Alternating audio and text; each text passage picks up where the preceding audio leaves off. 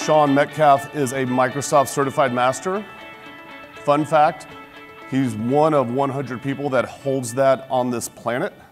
So he's going to come up here and talk a little bit about Active Directory security. Let's give him a big round of applause. Sean, where are you? There you are. So as mentioned, I'm a Microsoft Certified Master. I am Sean Metcalf.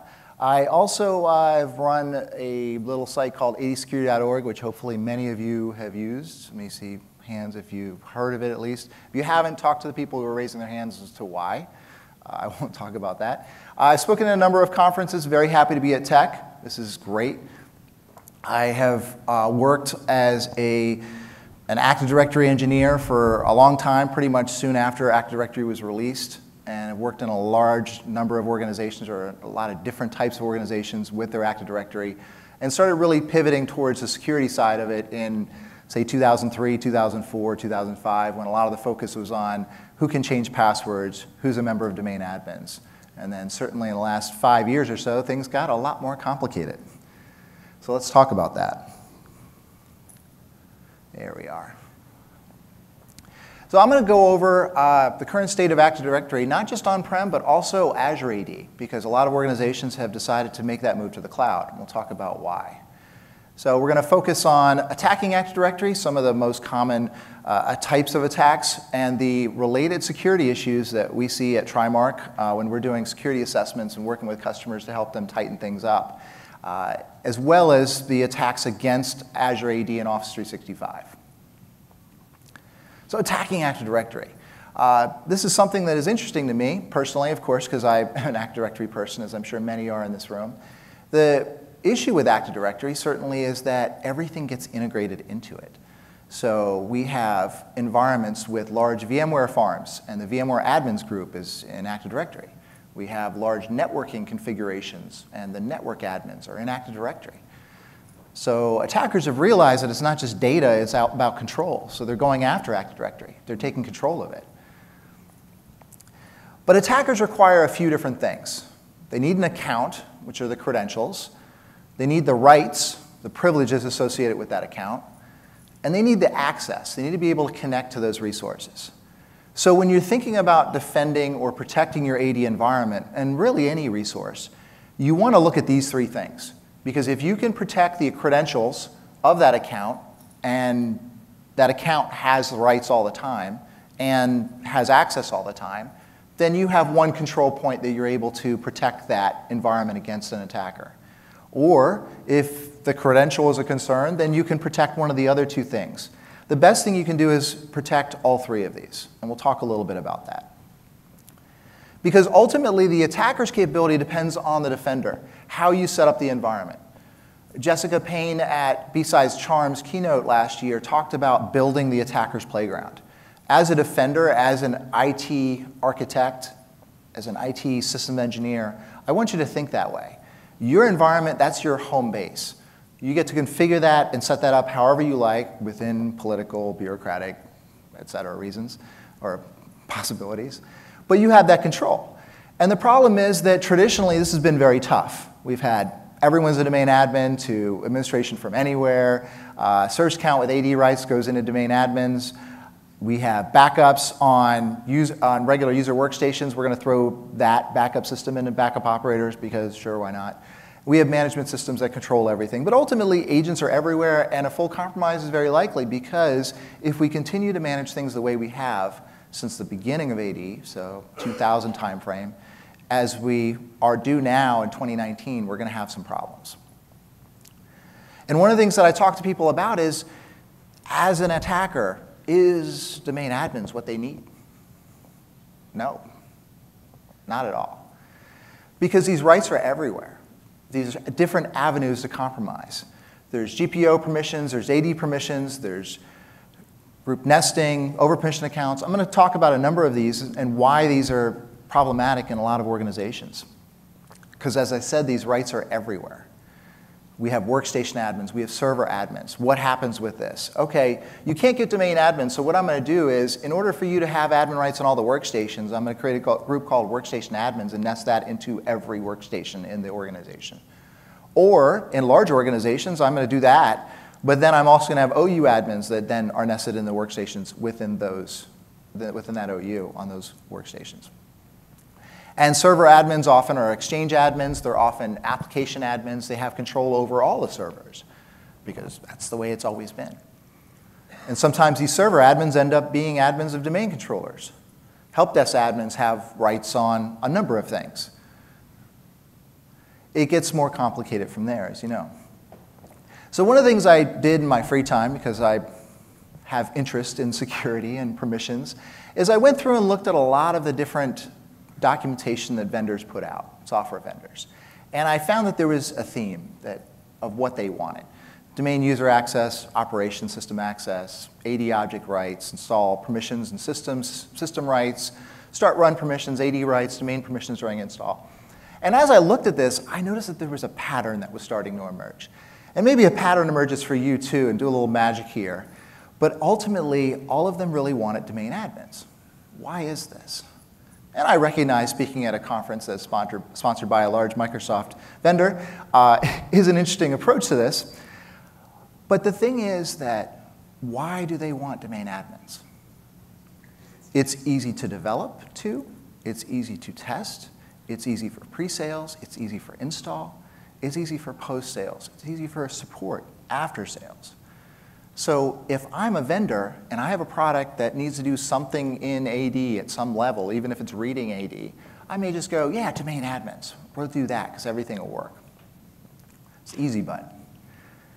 When we do that easy button, we just make it work, we have a variety of issues that we start identifying in that environment.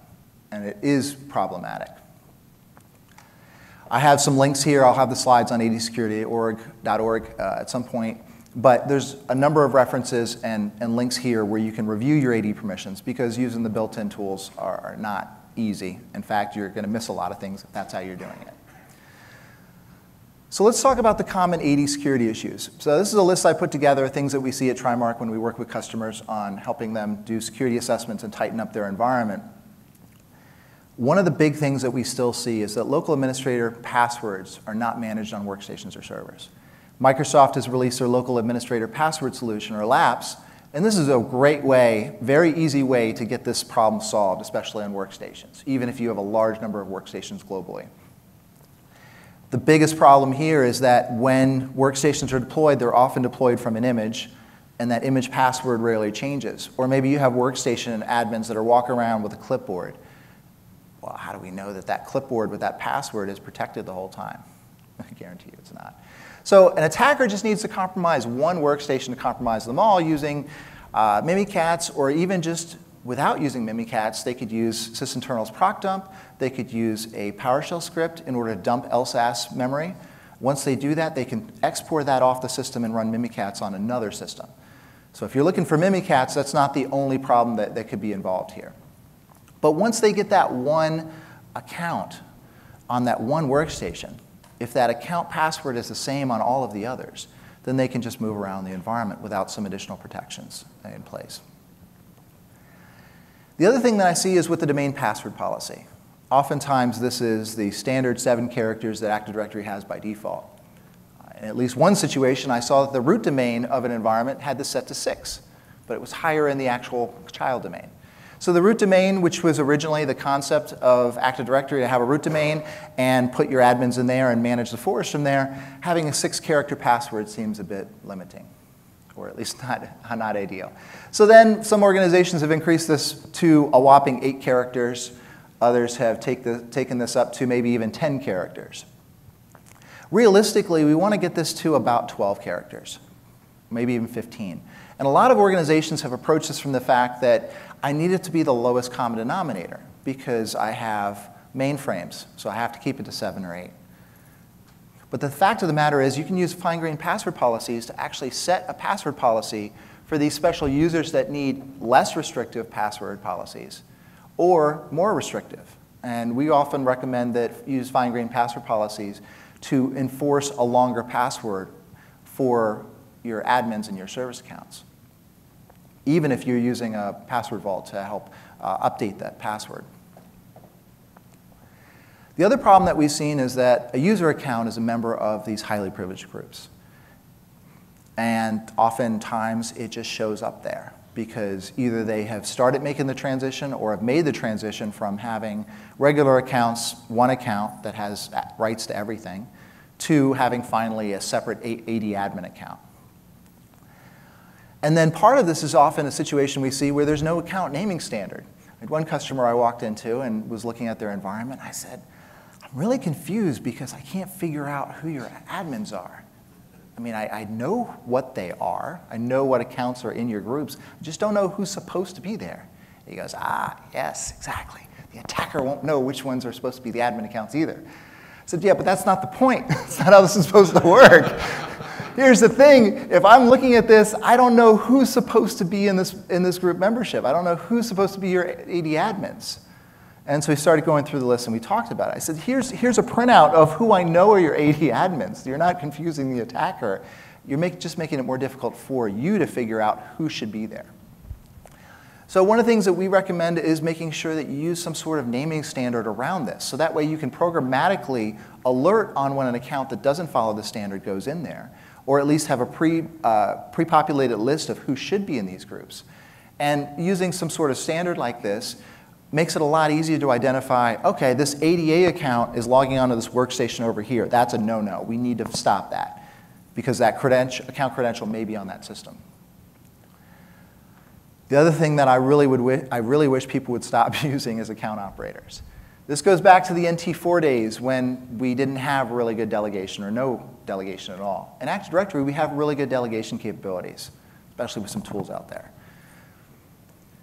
But the problem with account operators is it kind of has this backdoor access to Active Directory. All the accounts, different other object type control of those, all throughout AD. And in fact, there's been a couple of security issues that have come out in the past couple of issues surrounding account operators. And it's not just me. Microsoft even says, don't use this. Do not use account operators. We want to be very careful of these default groups that we use, such as account operators, backup operators, group policy creator owners. The other thing we see are really weird group nesting issues. So we have our domain admins group. In that is a group called AD admins. AD admins has a group called critical server admins. Inside critical server admins are server admins because no one really knows what rights server admins has or critical server admins. And then before you know it, you have a regular account, Wesley Crusher, that's in that group, who probably should not be a domain admin in the organization. The other thing we see a lot are default domain controller policies that are just default. So this is what it looks like when you stand up Active Directory. There's not a lot here. Security controls are very minimal because this hasn't really changed since the early days of AD as well. There's some base policy settings that you can put here that help increase the security of your AD. These have been put out by CIS and others. If you look at these and start implementing these, you will help improve the security of your environment, especially if you start looking at NTLM authentication. A lot of organizations have the NTLM auth to allow LM and NTLM v1 in the environment, which is problematic from a security perspective. One of the biggest issues that we always see are accounts with old passwords.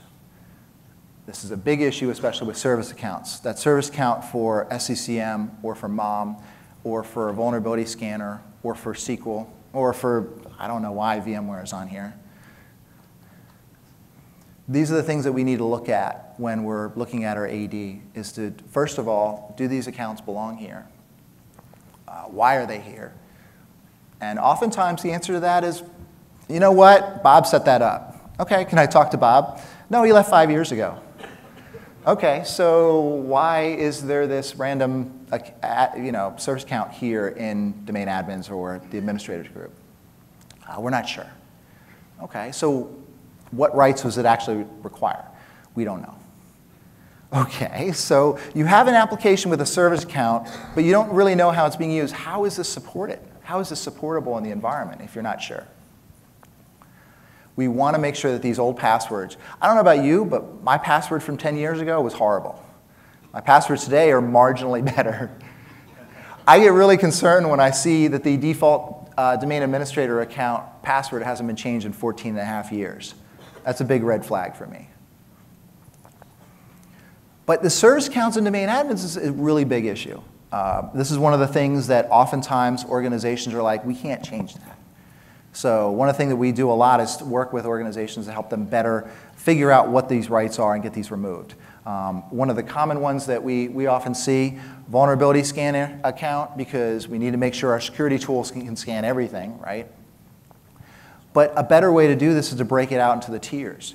Microsoft has put forth this tier model for a number of years now. This works for these service accounts as well. I don't think anyone would agree that it's a good idea for a single vulnerability scanning account to be able to log on to or scan workstations as well as our domain controllers. That seems like a really bad idea to me. I always point out, what if this account hiccups? What if there's a problem with it? What if the security tool had a coding mistake and all of a sudden the credential was left behind on a workstation or all the workstations in the organization? This is a big issue, because just about every organization has one vulnerability scanner account that's in domain admins. The other one I see a lot is AGPM, despite the fact that Microsoft has put out delegation advice of how to delegate that account out. But of course, one of the initial parts of the documentation says you can use domain admins, and then, okay, use domain admins. Another really big one that I see probably 30% of the time are the default domain administrator accounts in Active Directory that have a service principal name associated with them. This means at some point this account, in this example, since it has a SQL spin, was actually running as a service for SQL. And this is the most common scenario that we see whenever we find a spin on the default domain administrator account. This account should never be used, obviously. It should be your break glass account. And all an attacker needs to do is run some PowerShell code like this that Tim Medina talked about when he came up with the concept of Kerber roasting. And the interesting thing about this is we just request a service ticket for this spin. We don't have to do anything with it. We just need to get that service ticket and make sure that it's encrypted using RC4. And we take it offline, and then we can basically brute force it. And this is virtually invisible. I did publish a couple years ago about how to detect Kerber roasting using the event ID for Kerberos service ticket request, as well as creating a honey token account that has a spin that doesn't go anywhere. That way you know if someone requests that, it's probably Kerber roasting, because no one should ever be requesting it, because we just made it up. The other one is server GPOs linked to domain controllers. This happens a lot. There doesn't seem to be a good guidance around how to use GPOs and how to link them in environments. So a lot of times we see that the server policy is linked to domain controllers as well as the servers. There's a couple of problems with this. One is this effect of other things happening that you don't want to necessarily happen, which means that, let's say, like a lot of organizations, you want server admins to have admin rights to all your servers, so you set that up in the server policy. Well, what ends up happening is that server admins group ends up getting added to the administrators group within Active Directory, that domain. And that's just one of the things that can happen. You can change the security policy of the domain controllers. You really can reduce the security of your Active Directory by doing this. So we don't recommend doing this. We recommend using dedicated ones. That way you know what policies are applying to your domain controllers. But also, you don't want a random account to have the ability to modify GPOs that apply to your domain controllers. Why? Because, well, obviously, group policy can install, run code. We can make modifications to the administrators group. We can change a lot of settings through group policy. We can own those systems through that. So if this regular server account, admin account, Nick Fury, someone compromises his account, then what ends up happening is the attacker has full control over the environment because of this group policy modify rights.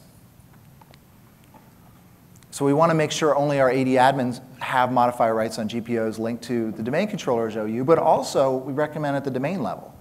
Because if you control the GPOs at the domain level, those GPOs apply to domain controllers as well as most of, or pretty much everything in your domain, depending on your OU inheritance. The other thing that gets challenging is obviously this domain permission delegations. I talked about this when I was starting as being a big issue.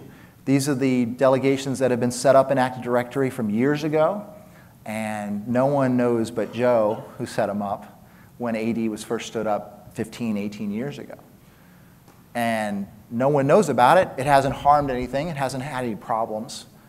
But you end up in a situation where maybe domain computers have full control to all users in your domain because of this. I don't know why. Server admins have generic, write property on all computers in your domain. These are things that can lead to much bigger problems because these groups aren't expected to have these level of rights. Then there's the issue with delegating to the admin SD holder. Admin SD holder is obviously that special thing, that special process that protects your most privileged groups and accounts in the environment. So who has the ability to modify, or at least the permission rights that are set on the admin SD holder object, have those same abilities on domain admins and the admin accounts. And for some reason, this has been delegated so user admins have the ability to write to all the properties on all the objects in both of these domains, which is a big problem. These are the things that don't often get caught by your typical scanning tool. Security tools don't normally look at that. There is a tool called Bloodhound that will look at permissions and pull that in and provide some graph interface information. But you have to go through the graph to kind of walk through that. The references I provided earlier will help figure out what this is. There's a Microsoft PFE blog that has a really good PowerShell script on how to get this information. There's a couple of others that are able to dump and show you some non-default privileges. Big problem, big problem. Admin use regular workstations for AD admin. This is pretty much everywhere, and I get it. I understand the challenges with this. Red Forest is this massive boulder that is almost impossible to move. And as part of that, having a separate admin workstation is a huge lift, not just from operations, but it's also difficult from the political and budgetary perspective. I get it. But why is this a big deal? Well, we have one workstation in our environment. That workstation will have maybe 30 accounts in the local administrators group, and maybe 50 accounts that have local admin rights through some sort of software management system. And then 20 accounts with control of the computer via security agent or agents. Again, things that are able to install and run code. Then you end up with about 100 accounts that have effective admin rights on this workstation. This is why it's important to have a separate system, even if it's a virtual system, where you're typing in your AD admin credentials. Even if you're protecting your RDP connectivity via some sort of MFA system like Duo, the attacker doesn't need to do that once they have these credentials. They can connect directly to the domain controllers via LDAP and then take over the entire environment. Because the real question is also how many GPOs apply to this workstation? How many accounts have modified rights to those GPOs? What other control plane issues are there in this environment for those workstations? There are a number of varying degrees of control of these workstations that we can put in place, at least moving them up to a root level OU, at least putting them outside of what the standard patching process is and having them auto-patch through WSUS or something like that.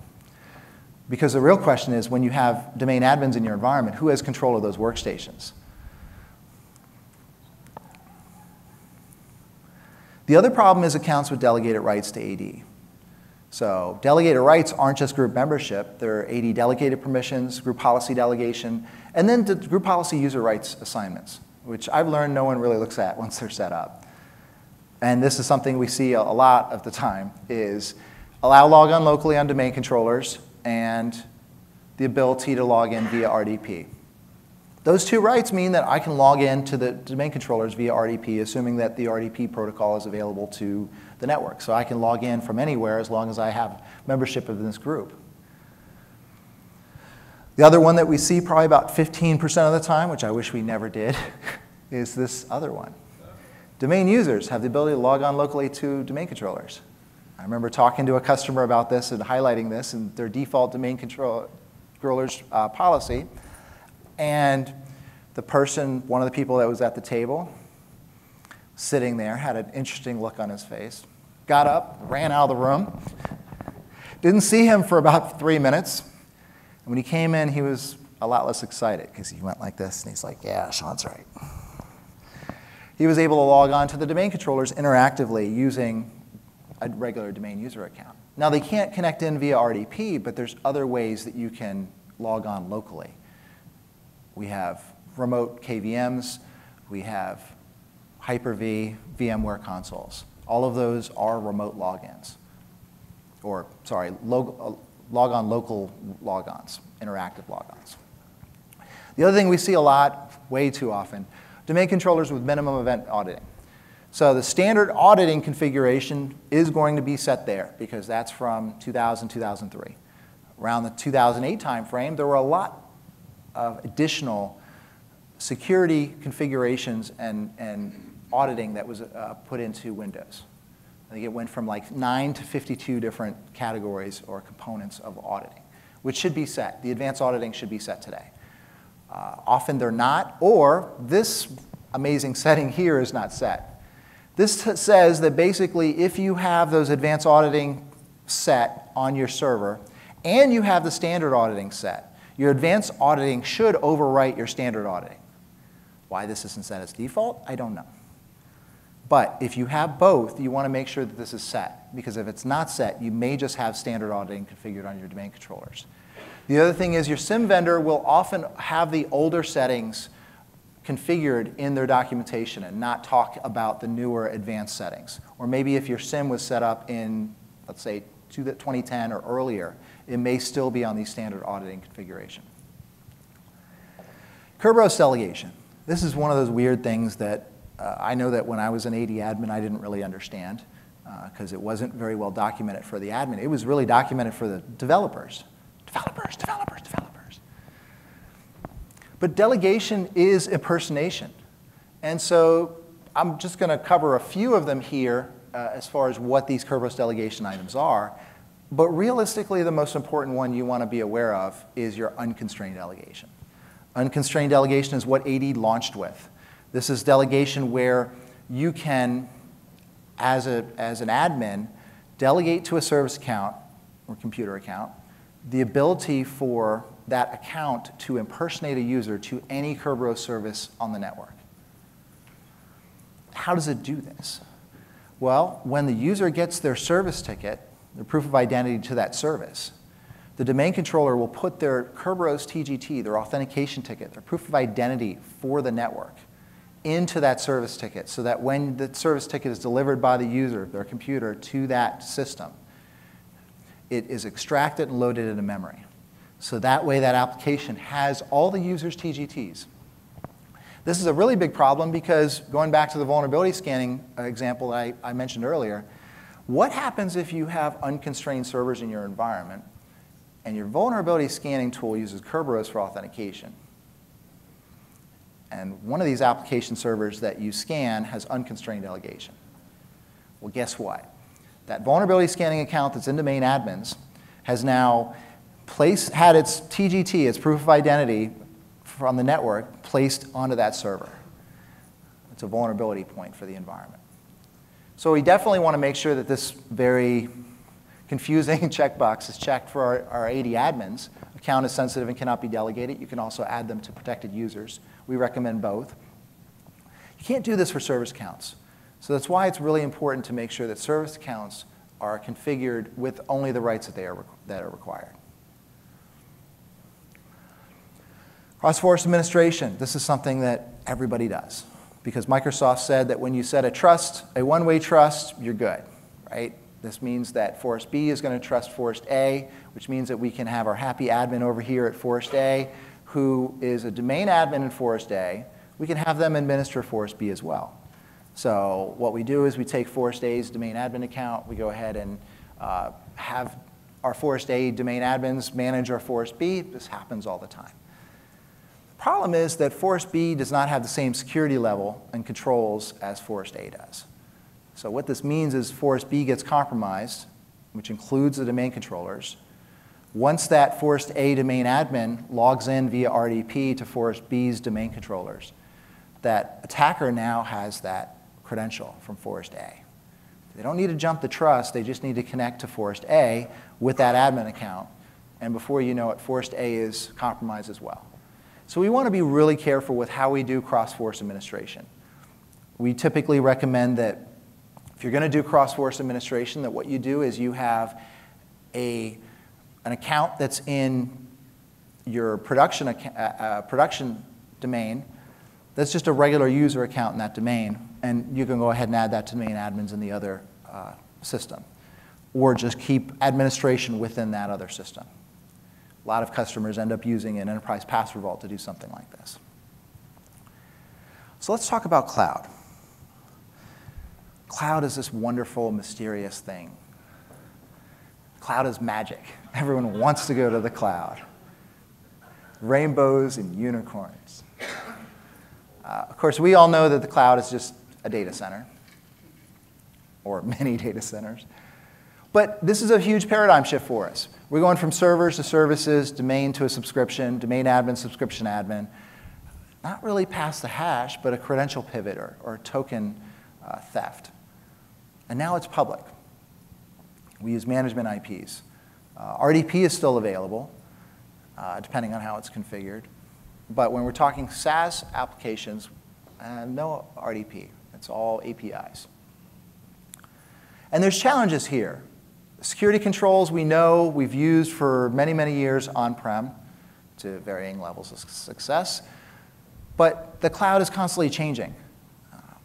If you're an Office 365 subscriber, you get a weekly email or so outlining everything that's changed. You log into the portal, you get a list of all the things that have changed. It's constantly changing and evolving.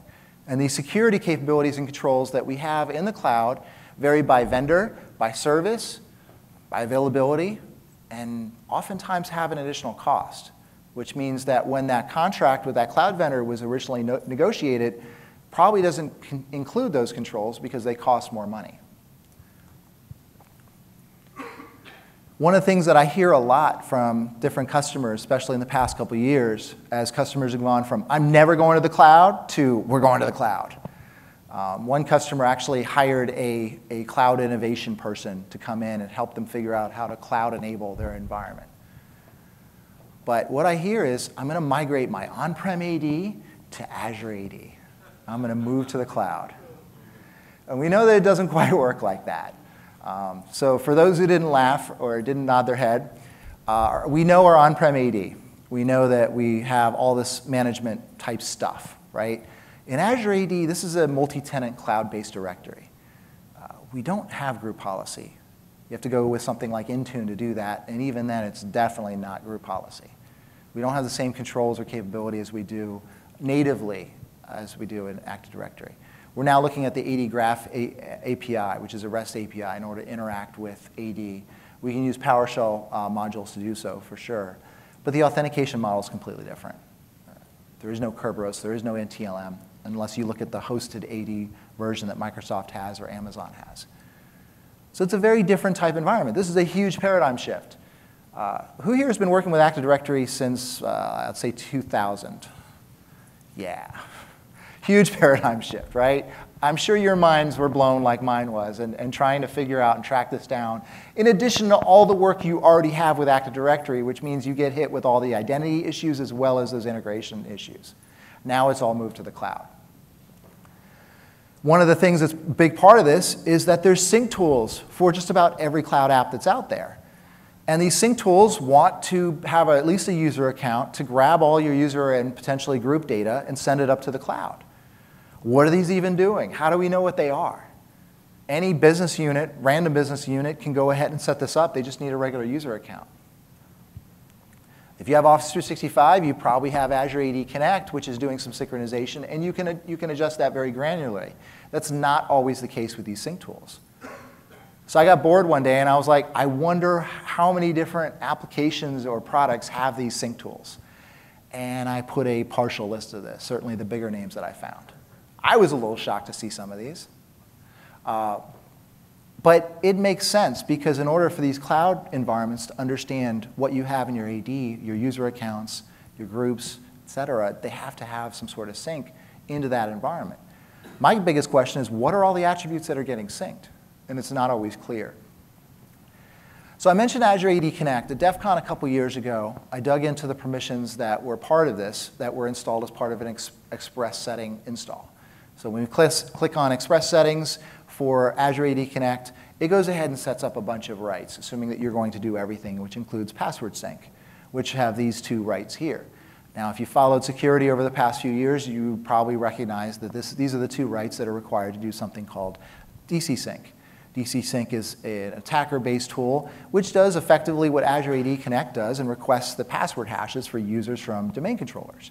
If you have these two rights, that's all you need in order to request that, which is why Azure AD Connect gets that.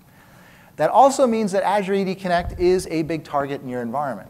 And if you've run the Express tool, Microsoft very helpfully said, hey, by the way, Azure AD Connect is installed on this computer, it syncs with this tenant, and this is the service account. So as an attacker, that's very interesting to me because I know exactly which computer account I want to go after. But even without that, I can figure out what service accounts have these rights. And a lot of times, there's multiple service accounts that have at least directory changes, but sometimes, DS replication get changes, but sometimes they also have get changes all. Get changes all includes that sensitive information in AD. The DS replication get changes provides the ability to bypass the typical security controls and get information about the objects and their attributes in Active Directory. So the two of these provides very sensitive, very powerful capability within Active Directory. So this means that as the attacker, we're just going to figure out where this computer is, and we find that it's in the root OU called servers. Okay, that seems pretty standard. Then we're going to use a PowerView command. PowerView is a tool written by Will Schroeder. He identified needed to, as part of Red Team assessments, to be able to have some PowerShell tools that interact with Active Directory. The cool thing about Find GPO Computer Admin is it will scan an OU, identify all the group policies that it can read that add or update the local administrators group. So what it tells me here is that the server admins group, which is in the root groups OU, is getting added to the local administrators group within all of the computer objects, or on all the computers that are in this server's OU. Okay, so that's one area that I could go after, server admins. Or, since I see that it's in a groups OU, I could see who has rights to modify any of the groups in that OU. Then we go ahead and look at the other group policy that's there. So we have a server baseline policy. We also have a server config policy. Now, what's really interesting here is someone went delegation crazy, and they said, you know what, server 1, 2, and 3 needs to modify this group policy without thinking about who's in server tier 1, tier 2, and tier 3. This is a bit unusual from a tiering perspective because normally you wouldn't give all 3 tiers the ability to edit the settings, but it's fairly common in most organizations to over-delegate. This means that I can go after server admins, but instead of that, I could just look at my server tiers. If I could compromise an account server tier 1, I could modify this group policy, add my account or all users to the local administrators group on this server that runs Azure AD Connect, and then compromise that server to compromise Active Directory. And ultimately get some rights into Azure AD as well, because that sync account has some rights there also. Dirk-Jan gave a great talk at DEF CON this year about attacking Azure AD Connect programmatically and getting some data, as well as some attacks against Office 365. So here's the scenario. This is more for later. But basically, my attack options are going after server admins, server tier, or the groups themselves in the groups OU. Just because the Azure AD Connect server is in the regular servers OU along with everything else. So my tip of the day is if you have an Azure AD Connect server, make sure that that's protected like a domain controller, as well as your ADFS servers, as well as any enterprise password vault servers. Make sure that those are in a special OU. This is a slide that just covers some of the things I was talking about, but it's not just Azure AD Connect. I learned earlier this year that there's a cloud provider, I'm not going to name who they are, but at least with Azure AD Connect, that password hash that it requests from the domain controllers is hashed, and there's a number of additional functions that are done to it before it's sent up to Azure AD. This other tool from this other cloud provider, which again I'm not going to name, what it does is it takes the password hashes from Active Directory and sends them straight up to the cloud without any modification at all. I happened to be in the room with the customer when they were talking to this vendor, and they said, hey, Sean, what do you think about this? I said, that's a horrible idea. And the person who was with from the vendor there was talking to him. I didn't realize this. And he goes, what are you talking about? I said, yeah, you can't just take the actual hash from AD and send it up to the cloud environment and store it there. How do I know how you're protecting it? How do I know that it's isolated from others? How do I know that you're not doing anything extra to it, like encrypting it or doing something to protect that data, since if that was extracted, it could be used directly against the on-prem AD. It says, oh, well, we have a white paper that has all that information. I said, I'd love to read that. Later on, I'm back to doing the work that I was originally hired to do. But I hear in the background, I don't like that guy.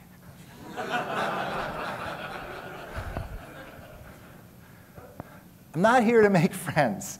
I'm here to help make things better. So let's talk about recon. Obviously, in the on-prem environment, if we have a user account, we can get information about our AD as long as we can connect to a domain controller, which we can because we can do LDAP and we can do other things. In Azure AD, it's a little bit different. Azure AD and Office 365, by default, is available to the internet. So all I need is a regular user account and be on the internet somewhere. And I can get some recon information about that environment. And there's a number of different tools that provide this capability. One of the interesting things about this is that the first one here, this O365 creeper, is I give it a list of email addresses, and it will go through and attempt to authenticate through the Office 365 authentication page, one by one, just to see what the result code is. And so if I give it the list of email addresses, it will tell me which ones are valid users. Which is pretty interesting. The others here, I need an actual user account with a password that works, so that way I can get the data and pull the data from the environment. But if I have a list of users for an environment, and I also have some additional DNS recon slides that I wasn't able to put in this deck, but basically I can recon and look for that MS equals domain registration that Microsoft uses for Office 365 to validate that you have the domain you say you do. I can look at that text record on your DNS that's external and public to identify that you do have Office 365. So I can kind of walk through this process. Does this organization have Office 365? What are the email addresses, the email address format? And once I get that one account, then I can do a number of recon activities. Or I could just password spray. Password spray, a lot of people are familiar with it at this point, but I'll cover it very briefly, is instead of trying a bunch of different passwords against a single account, I'm going to take one password, try it against all the accounts. Then I'm going to sleep for a little while, and then I'm going to use another one. And in doing so, I can avoid typical lockout, as well as triggering any kind of issues that the users may notice. But Sean, we use symbols in our passwords. Yeah, that's easy. So password spraying is one of the most common attacks against Office 365 and Azure AD, as well as your on-prem AD environment. I have also published some information on detecting password spraying for your on-prem AD. So password spraying, there are a number of different toolkits out there that work. They can use different Office 365 services in order to get that information and attempt to authenticate. Why does this work? Because legacy authentication is enabled by default. Legacy auth is not just older versions of Outlook. This is POP, IMAP, SMTP, those things that only understand a username and a password and nothing else. So if you saw the articles that came out this week from ZDNet and others about how Microsoft said that MFA prevents 99.9% of the attacks, it's true, with one small caveat. You want to make sure that you disable legacy authentication, because MFA alone will not save you, because these protocols do not understand MFA. So even if you've MFA'd the account, someone could potentially use these protocols to pull the email from that account if they guess the password. So password spraying, let's see what it looks like. So we go ahead and run our password spray against our Office 365 environment, which again is by default public on the internet, and we got some passwords here. So we go through and take that list, put it to the side. Some bad passwords in this environment, obviously. And how do we detect this? One of the biggest things is that we need our Azure AD sign-in logs, which require Azure AD Premium, P1 or P2.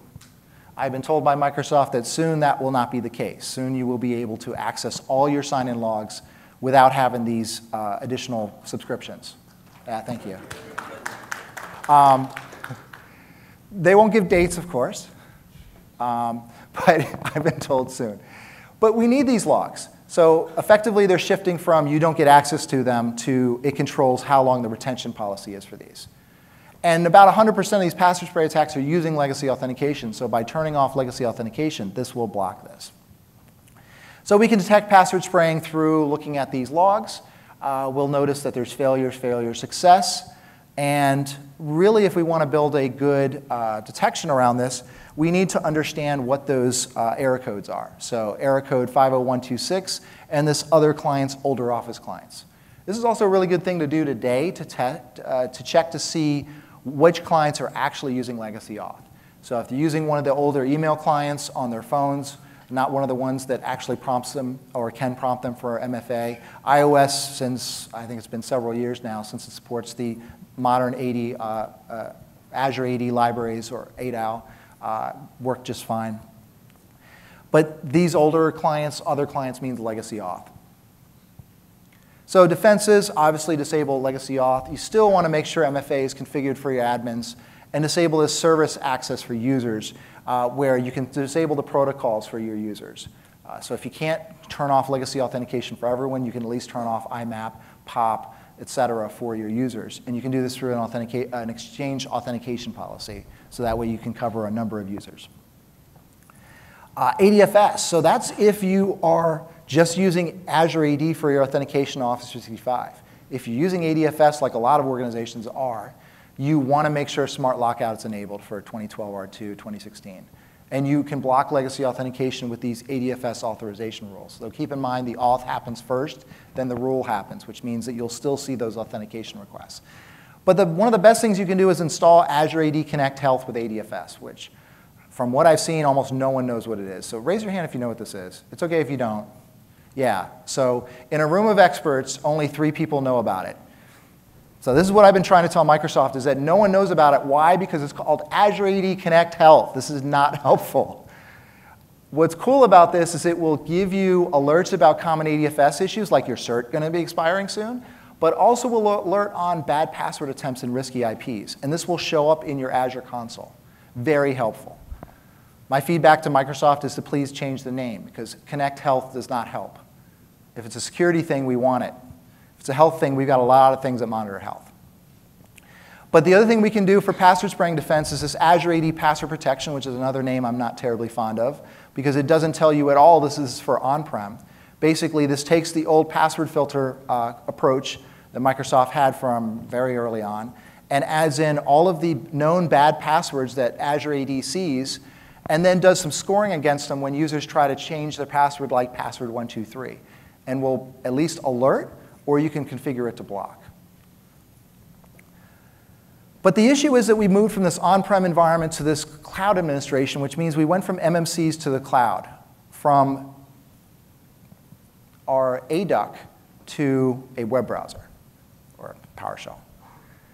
And this means that going after cloud administration can be easy as just looking to see who our global admins are. Remember those accounts I password sprayed? Now I know what their passwords are. And if they don't require MFA, I own this environment from a very simple perspective. This was not difficult to do. The other thing is, just from a few weeks ago, Bleeping Computer had this article that has this very interesting fish that says, Office 365 admin, check your payment information. Your subscription has expired. I'm going to delete all your stuff. Even in a pilot mode, this would freak out an admin, and they would be close to at least clicking and logging in, if not already logged in and tried to fix this. One of the reasons why we have too many global admins is because, well, we haven't had a good reader role for everything. Microsoft is changing this. I was allowed at Black Hat to announce, or at least talk about Global Reader, which is in private preview. So if you don't know about it and you have a TAM, talk to your TAM about how to configure the Global Reader role. It provides read access to all the Office 365 services that global admin can read or write. It's still in private preview, which means that it is being configured across all the services, so it hasn't made it to everything yet. But eventually, Global Reader will have the ability to view all the configuration information across all the Office 365 services. So we're talking Teams, Yammer, SharePoint, Exchange. Exchange has been good because we've had those RBAC roles forever, right? So there's a good read-only role there. But we haven't had that for the others, which oftentimes means that we've had to put people in global admins, or we've had to put service accounts that run PowerShell or do something else to give us that information. But when we're looking at cloud administration, we're going to find a weakness. We're going to go after the workstation or the web browser or redirect DNS to something else, or figure out how to break this HTTP session, which hopefully is encrypted. And one of the most common cloud browsers or web browsers in any environment is Chrome, Google Chrome. Why? Because they provide these really great group policy configuration, which means that we can control it much like we could with IE, but we have better ability to go to the web and view all the things we want to. But there's this one setting here that's very interesting to me as an attacker, and that is configure the list of forced installed apps and extensions. So as I talked about earlier, we want to make sure our AD admins are not logging on to regular workstations, but we want to do the same thing with our cloud admins. We want to protect our cloud admins and not just have them use regular workstations with their regular user account. Why? Because if I'm an attacker and I get control of a help desk account or a workstation admin, I can modify the group policy to force install an extension that I have created that is extracting those cookies that store the token information. So with cloud, once you authenticate to your cloud environment, you get a token that's good for a certain amount of time. In the Microsoft world, that's usually about an hour. So if I take that token and put it somewhere else on the internet, even with conditional access, that token is my proof to that of identity to that service. So if I can extract that token and reuse it, then I own that environment. The same thing that's interesting about this is I can also put in this extension to split that session. So the user's interacting with Azure AD, and I could be connected in from somewhere else using this extension to do other things without that user actually seeing things. Another interesting thing is a lot of enterprises have an SSL TLS decryption device. Well, what would happen if I could compromise that device? Maybe the Azure AD, all of the Office 365 admin URLs are whitelisted. Maybe they're not. But even if they are, if I can compromise this device, then I can grab that token, because remember, it's going to break that SSL TLS session at that decryption device. Same scenario if I can modify the DNS, or if I can trick the admin into going somewhere else, like to a server that I control, and then I just proxy them to their cloud admin website. Anyone guess what this number is? Admin accounts with MFA, global admins with MFA, controlled through conditional access as well as on the account? Give me a number, come on. 8%. What's that? 8. How about that? 8%. It's gone up slightly, but we really want this number to go up higher because this is bad. And there's a lot of different ways to do this. I'm not going to cover all of them. But conditional access, there's a baseline policy for admins in public preview that I've been told is going to change based on feedback. But privileged identity management is good as well. I'll have these slides up for reference soon. But we want to protect our cloud admins. We want to make sure that they have a special environment, at least a cloud admin server they can RDP into in the environment and do administration from that server. Use something like Cloud VDI or even an admin workstation. I am almost out of time, so I'm just going to cover this quickly. One of the biggest issues we've seen is we see on Twitter, our team is currently looking at reports of stolen passwords. Stay tuned. Inevitably, that password list gets dumped, SHA-1, easy to guess what that is, and then we end up with a list of our corporate email accounts that are in there. Now, just using their corporate email on this website is what they've done, but it's possible that that password is the same on their corporate environment as well as what was in the dump. So one of the good ways to detect this is you can sign up for haveibeenpwned.com or use the password hash of the AD hash sync through Azure AD Connect, because Microsoft will give you this users with leaked credential report. So turning that on gives a number of different benefits, including leaked credential reporting. Also, when something catastrophic happens with your on-prem AD environment, you can switch over to having Azure AD enable your users to log on directly to your Office 365 services just by flipping a bit. And then there's apps. Apps are a big issue because it's not just Office 365. And there's toolkits out there on how to basically fool a user into approving an app that they think is doing one thing, but it's really doing something else. Like I said, there's attack toolkits where this pops up. The user thinks it's a legit app, so they click accept, giving them rights to everything. But it's also in Google, too. Install Google Defender. Yes, I want that. So I give access to this app to all my files, my Gmail, as well as my Google Drive files. So this is Pawn Storm written up by Trend Micro. And the same thing can happen if an attacker has global admin rights for just a few minutes to the Office 365 environment. This is not the real app, by the way. And it has a ton of rights that it's asking for. So we want to make sure that we review our apps and the rights that are associated with them. Because just like we would on our phone, we want to make sure that we protect our environment. And there is a PowerShell script that Microsoft has published on GitHub in order to run through and check these permissions and provide some information about it. But you can also check admin consent and user consent through the portal. Again, I don't have time to go over these, the Go Do Right Now as well as the Go Do Soon, but I will have the slides up on AD Security soon. So that's been my time. Thank you very much for yours.